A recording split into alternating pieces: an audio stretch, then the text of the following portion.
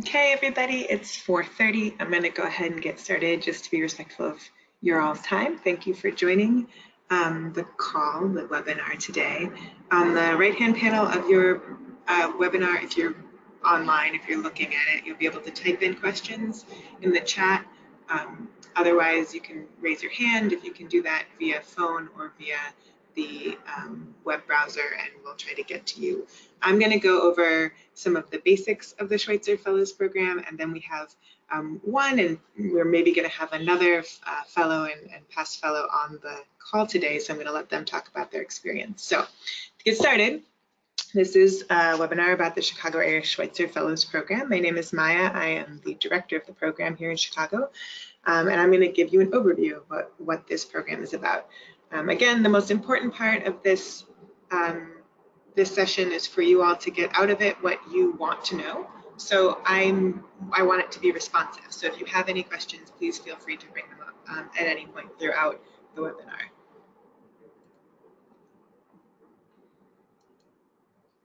So what we have here is an interdisciplinary program. It's prestigious. It's 30 fellows per year. I'll get into some more of the details later on in the webinar, but just to give you a sort of broad picture, it's 200 hours of direct service.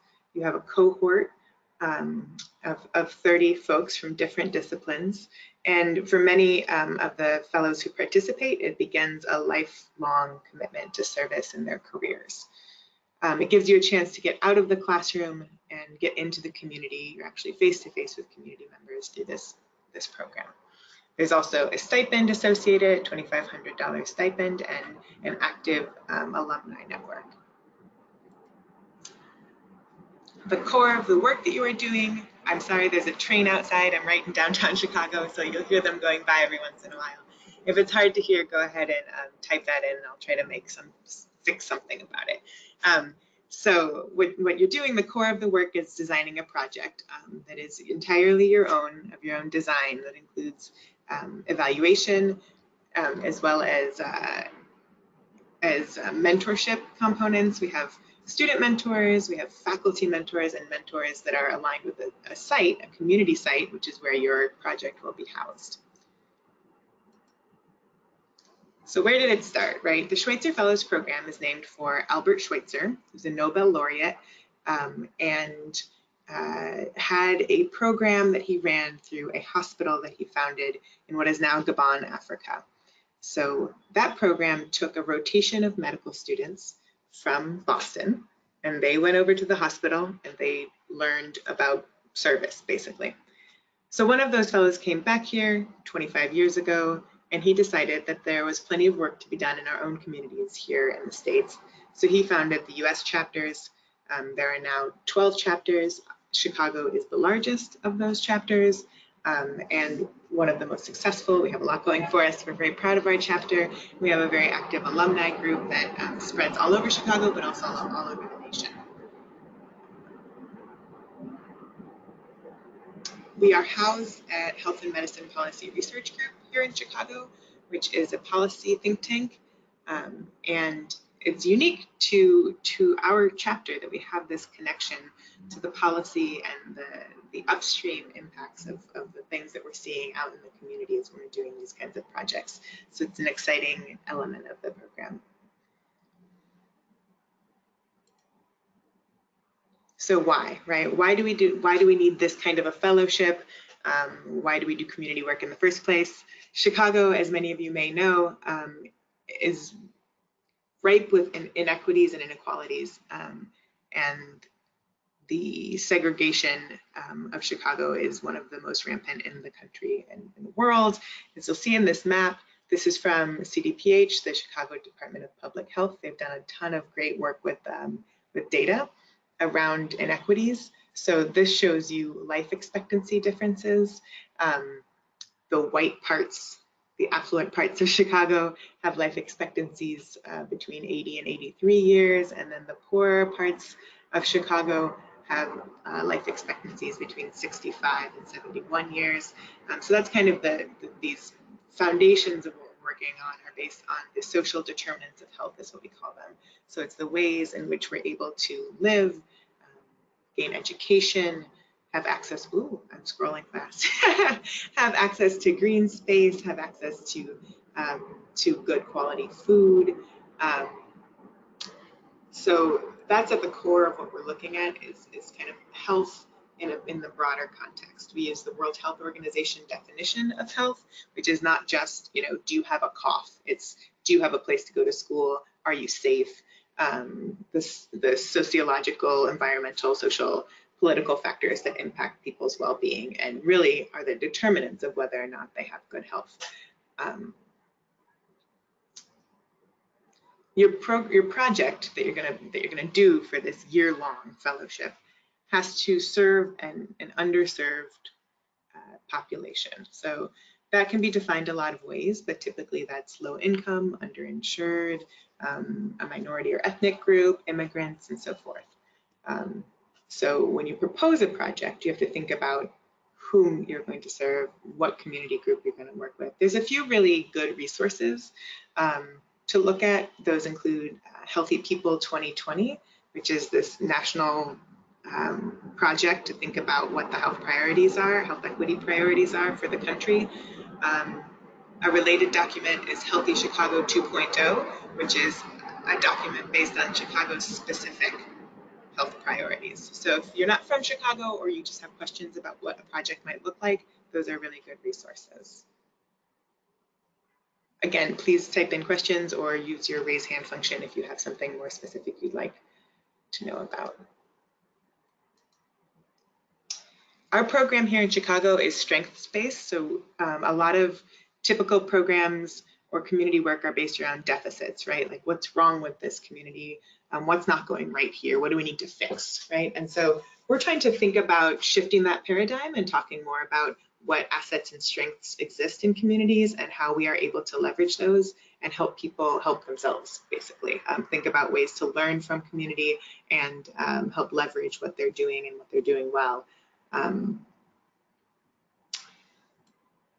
We're also really committed to the idea that we're not out there doing charity work. This is not about going out and saving people. It's about empowering and working together with communities and learning a lot, right? Listening a lot, building trust together. I'm not quite done with that slide. And thinking creatively. So we want you to build a project that is meaningful to you, that approaches an issue or a health topic in a creative way. That can look like, dance if you're passionate about dance. It can look like arts projects. It can definitely look like more health specific in a traditional way projects, but it can also be something more creative. We want you to think about health and responses to issues of health in a creative way. A typical comment we hear from fellows and past fellows is, I gained as much from my project as I gave to the community. And some fellows choose to work with communities that they have a connection to in some way. So either that it's part of their identity or part of their experience. That's often a good motivator. We want you to be thinking about doing a project. It's 200 hours, right? So we want it to be something that feels like a passion project, not like work, right? We want you to feel like it's something that inspires you and helps you get through the work of school or the work of a job that you have, because you're able to go out and gain from this experience. So there are 30 fellows that are selected each year out of about 100 applicants. We are looking for a diversity in background, discipline, project idea, population, volunteer or community engagement experience, folks who are from Chicago, folks who aren't from Chicago. What makes for a really rich cohort is having a mix of a lot of different elements. This year, for example, we have 11 different university health-related programs represented, including dentistry, medicine, nursing, disability studies, physical therapy, dietetics, public health, etc. So there's a social work, there's a whole lot of things going on here, and that really makes for a rich experience for the people in the cohort, because they're not only learning about their community, they're learning about themselves, and they're also learning, if you're a med student, you're learning about what is it that a disability studies person is going through, what is their program like, what are the core tenets of that study, right? So there's something really rich about that dynamic. This year we have 11 different schools represented, so we're also looking for that diversity and richness. Folks are motivated by the same thing who come together in this fellowship.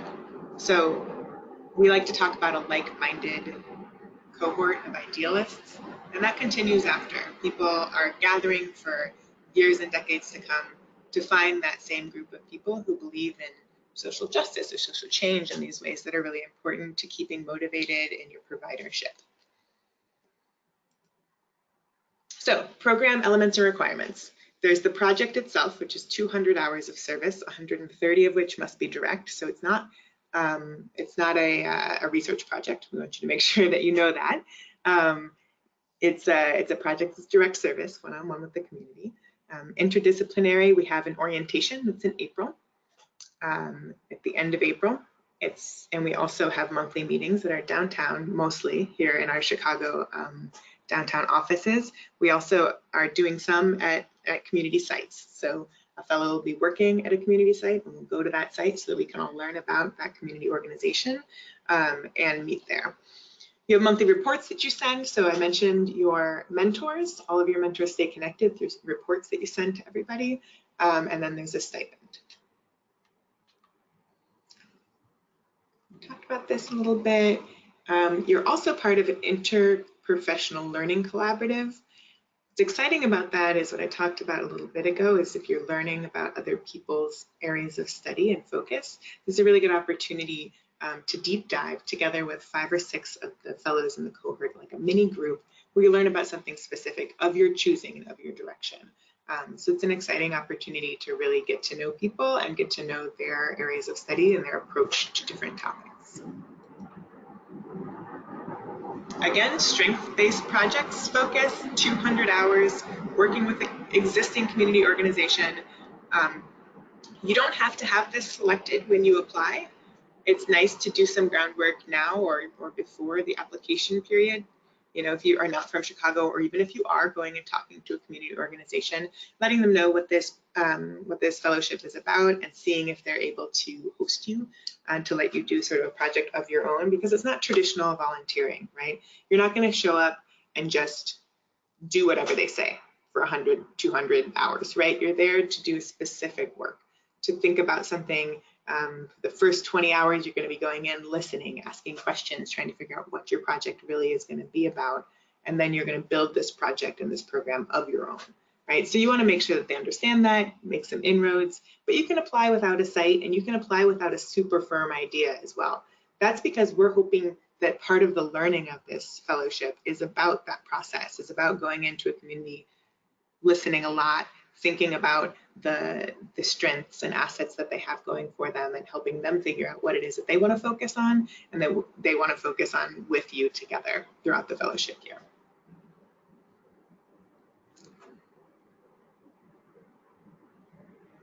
We have a community site guide, so if you are interested in knowing more about Chicago organizations, maybe you don't have one in mind, you're interested in looking over what we have pulled together, we're happy to send that to you in the follow-up email. And it's a good resource because it has information about what the site hours are, where they're located, if they're on a CTA line, bus line, or a train line. That's important. We like you to think about something that's convenient, right? And I say that only because it's a big commitment. We want you to be able to get there. We definitely have fellows who choose sites that are far from where they live and they make it work.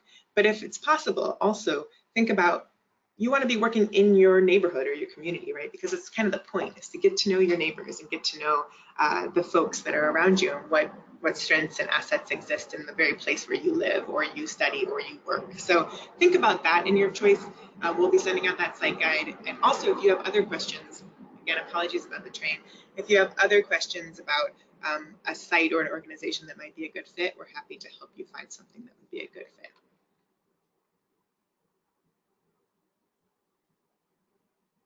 Okay, let's see if we have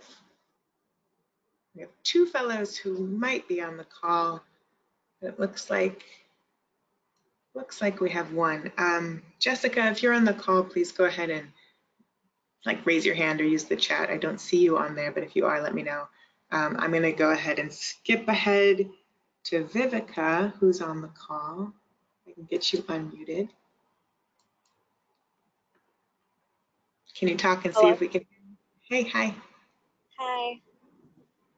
So Vivica is on the call. She was a fellow 2 years ago and is currently a student mentor to our current class of fellows.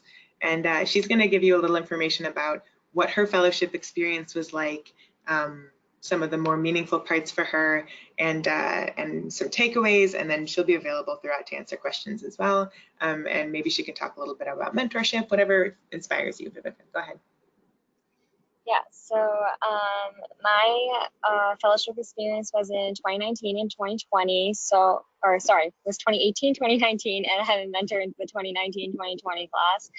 So I did my project at the night ministry with homeless youth ages 18 to 24.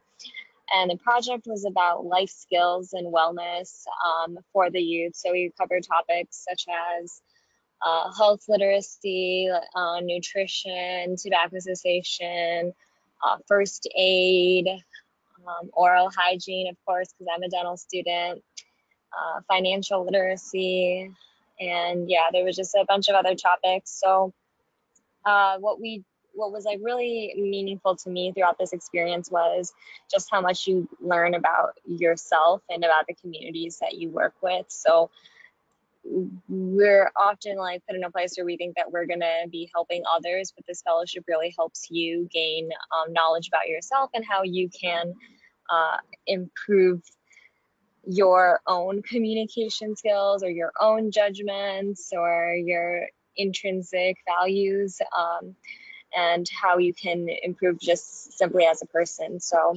it was really an invaluable experience, and I would do it again in a heartbeat. Wonderful, thank you. So we have a couple questions, and I'm gonna read them out. I don't think, Vivica, I think can you see them? You're on the phone, right? Hey, yeah, I'm on the app. Hold on, I think I Okay, can. no, it's okay. I can No, read them out, and then we can answer them okay, together. okay. So one question is this program open to students that have already earned an MPH but are still in a professional program? The answer to that is yes. As long as you're enrolled at least until December of 2020 in a graduate program, this fellowship is open to you. The next question is, do you have suggestions on how to approach community organizations? I met with someone from an organization who seemed generally interested in having a project with them, but not sure the next steps. Should I provide them with a detailed plan? That's a great question. Vivica, do you want to speak to that? I can also go ahead.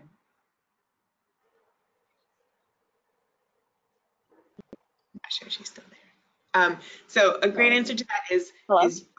if you've already given them an overview, that's great. It's great to give them a sense of what it is that you are hoping to do, but also remember that we want you to be flexible, right? Because you might have a really great idea, but you might show up and learn that your community organization isn't really interested in that. The community members themselves already have different priorities. So we want you to build a relationship with the organization and give them an idea of what it is that you're going to be responsible for, right? You're going to be responsible for a certain number of hours. You have to do evaluations of your own, that sort of thing. And you'll need to have somebody at that site who's willing to mentor you. So you can talk them through that a little bit. We also have a really useful one-pager if it's an organization that's unfamiliar with the Schweitzer Fellows Program. We have an informational sheet, which I will send in the follow-up. Or I can send to you if you write to me, and it gives the organization rather an overview of what it is that the program's about, what our priorities are, a little bit about our history. So sometimes that can be useful to organizations that are a little less familiar with our program, to give them an overview. One thing to remember though when talking to them is to really give them confidence that you're there to serve the folks in the community. So you're interested in knowing what it is the priorities are of the existing people there, and to kind of emphasize that's a big part of what we do in this program. Please ask a follow-up in the pane if that doesn't answer the question thoroughly. The next question is for Vivica. How were you able to choose what your project would be? What led you to choose the night ministry? Well, the project itself, okay, so the night ministry, I kind of like figured out the population that I wanted to serve first. I think that was like an important step for me because at the beginning when I was writing my proposal and stuff, like I just was kind of all over the place. So I think like maybe try to figure out what type of population you want to serve, and then from there I researched organizations that like served homeless people in general, and then I narrowed it down to organizations that did like youth services. And I came across the night ministry actually through um, the I don't know what it's called, that like the Schweitzer fellowships The site. past fellows site. Yeah, what is it called? The site guide. Yes. Yeah, okay, the site guide. Yeah, so that's like where I came across the night ministry, and then I called them or emailed them, and they initially like were not sure if they could use me, and so they basically emailed all of their managers for their different sites, and somebody contacted me and saying like, hey, yeah, I could use you at my place, and that's how I got connected to the crib, which is like one of the emergency youth shelters that the night ministry has. Yeah. Great. Next question is, can you elaborate on the monthly reports and what they entail? Sure, absolutely. So monthly reports, there's a form. So it's super easy to, you just respond to a series of questions and prompts. They are sent then to your student mentor, your site mentor, your faculty mentor, and our staff here at the fellowship. And they really, you can send photos as well as text, and they're really a chance to check in with you. So they ask you about your progress on your goals. We use them to track your hours, and you know, if there's anything you want to bring up, if there's any boulders or stumbling blocks you've run into. So they're kind of the convening, like the central communication document between all the different parties. We do that on purpose because we want it to be something that's fairly easy for all parties involved. For your mentors, we don't want to make them, you know, meet with all of us multiple times, try to schedule all kinds of meetings. We're trying to keep it pretty simple for folks, and this is a really good tool to be able to communicate between all the people. Some people write really detailed reports that track a lot of their information, and others write more simple reports. So it's really about your style and what it is that you hope to gain from the writing. We do ask you to answer all of the questions. That does help us get a sense of the program, but it really depends on the fellow and your mentors. Some mentors ask a lot of questions and want more information, so it's really tailored to your specific program. Hope that answers it. If you have follow-ups for any of these, the question box is still live. I'm going to move this to the timeline just so we have that in mind while we continue to answer questions. The next question is, are there funds for the projects itself? Notebooks, pens, pencils, etc., or should we use the stipend for it? Do you want to answer that, Vivica? Yeah, so there's like basically the stipend is meant for you, not necessarily for the project. So there are ways to fundraise for your project. So there, like the Schweitzer Fellowship will put on a Fellows Fest, which basically has like everybody gets a web link to like a fundraising page. You can publicize it through social media or however else you want to do that. And then also there's like a live event that the fellowship puts on, and people can donate at this like event. It's usually Fellows for Life and whoever you want to invite to this event. And they can at this event they can like either do cash, checks, credit card, whatever they want. And even when people donate to you, like this is the web page. So even if people donate to you outside of this event, and you just need to like hand that like money over to the fellowship, and they'll enter it into their like pool. And so whenever you want to use that money, you just like turn in like a receipt or something, and then they'll reimburse you. Yeah. So I don't know if everyone can see their pages. I pulled up one of the fundraising pages to give you a sense of what those are like. They talk a little bit about the person's project.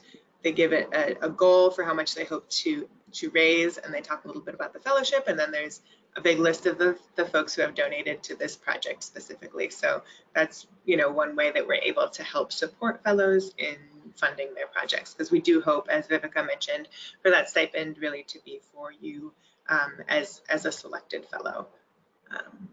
So hopefully that's useful. Okay, the next question, is just a thank you. Great. If there are more questions, please go ahead and type them in to the questions portion over here. I'll go over just this last little bit of information, which is our timeline and more about our application itself. So the application deadline is February 1st, 2020, which is, you know, seems like forever from now, but it's actually pretty soon. We encourage you to take a look. We'll be sending out the application. We also, it's on our website along with a bunch of other information about applying. It's just a Word document. You go ahead and enter all that information. We ask that you, through this application, think about a project, right? Pitch something, basically. We understand that that will change, particularly because the first several months of our fellowship, we're asking you to go and do a needs and assets assessment. So you're going into community, asking and listening and thinking a lot about what might be an appropriate project to launch.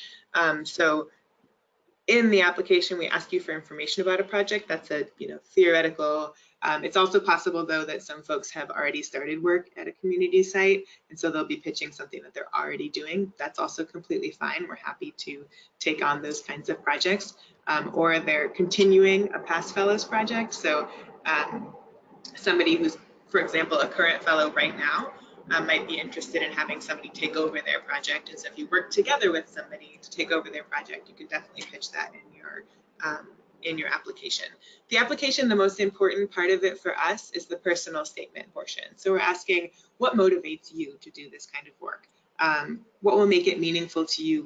What do you bring to the program? What's exciting to you about having a cohort model? What would you stand to gain? What would you bring to the table? That's really important for us because that'll help us understand, you know, what richness you'll bring to this cohort. Looks like we have another question. We'll get to that in a second. The fellowship year then, so the applications are due on February 1st. We have interviews in mid-March for about half of the people who apply. And then final notifications go out at the end of March, and your program year begins the last weekend in April orientation, officially May 1st. It's May 1st through May 31st. It's a 13-month program. And once you graduate, you're a fellow for life, which is an alumni of the program, so you have access to all of our programming after that. So that's the basic timeline. The application itself is sort of like a grant application. We're definitely happy to get a copy of it from you in advance if you have questions or if you want to work on something specific. We're happy to give you feedback. We have read a lot of applications, and we are happy to give you feedback or help you understand something that's exciting for us, and it also gives you an opportunity to make sure that you have all the pieces in the right places. We can't accept all of the qualified applicants that we have, so it's important to really think about that personal statement portion, because that'll be the part that'll help us understand what would make you a great fit and what would help us in our fellowship have a really rich cohort. So let's see what else. We have another question. If you wanted to concentrate your volunteer work in the summer, is there anything that prohibits you from doing this? No, so that's a great question, thank you. We see projects that are all completely unique, so each timeline is different.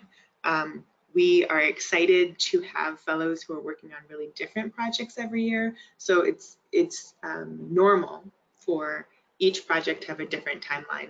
We have, for example, two UIC Pritzker medical students this year who are almost completed with their hours. So they just started in May, we're only in October, and they're almost done with their whole fellowship because they really concentrated their hours in the summer because they knew that they had big tests coming up in spring and they wanted to avoid those tests for their fellowship hours. So it's reasonable to think about your academics and your scheduling otherwise, and the availability of the site. So that, it's a great question about sites as well. So you'd want to pick a site then that had a lot of summer availability, not a school, for example, where maybe they don't have any programming at all over the summer. So it's important to think all that through, which is why you have a site mentor and an academic mentor. The academic mentor can help you think about what your program demands are and how those will dovetail with the fellowship, or if there are any conflicts and what to think about in those contexts. For example, if you need IRB approval for something, we'd want you to work with your academic mentor to figure that out and make sure that you're, getting a start on that early enough. And your site mentor can help you understand, maybe they have a ton of people who come through on Wednesday nights. So they want to make sure that you really have a lot of availability on Wednesday nights, and things really pick up in the fall. So once you understand that, you can structure your program accordingly. Okay, we have another question. Should the 200 hours of required service all be direct on-site service, or does this include time needed for preparation, for example, preparing written educational materials? Great question. So 200 hours includes some time for preparation. The vast majority of those hours are direct. So 130 of those must be face-to-face. Direct hours, we allot up to 40, what we call indirect. So that's planning, shopping for materials, that sort of thing. And then there's an additional 20 hours that we allot to meeting time. So we give you credit for coming to our meetings because we think it's an important part of the program. We have guest speakers, we have all kinds of enriching curriculum within the program. So we give you credit for that as well.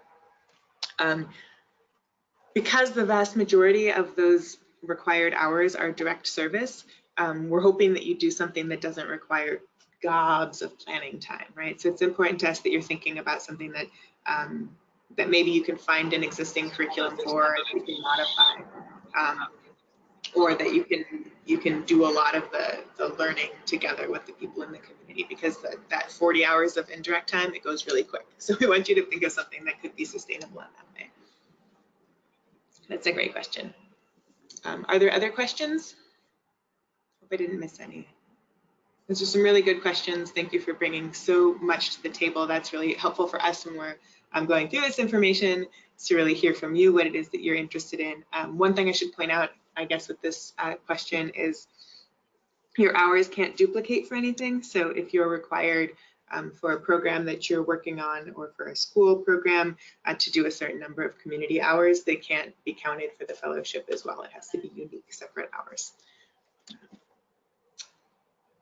Okay, not hearing other questions currently, so I will go ahead and wrap up. Thank you all so much for coming to the webinar. It's been exciting to hear your questions and to be able to give you some of this information. The fellowship is a really exciting opportunity. It builds these lifelong connections for folks who are involved. They stay involved. We sent a delegation to Tulsa this past year. Vivica was part of that group to meet up with fellows and fellows for life from all over the country. So it's a really rich experience, and with like lasting impacts on your career. We have fellows for life who continue to be involved from our program's inception here in Chicago in 1996. We have a fellow who's currently receiving seed grants, so small grant funding, to continue doing community work from that very first class. So it's a kind of an exciting opportunity to really connect with a group of like-minded folks. Of course, feel free to reach out to me. If you have any questions that you think of later, we're always happy to answer them, myself or Karen, my coworker. Please feel free to be in touch with us. It's been fun to chat with you all, and we're excited to see your applications anytime between now and February 1st.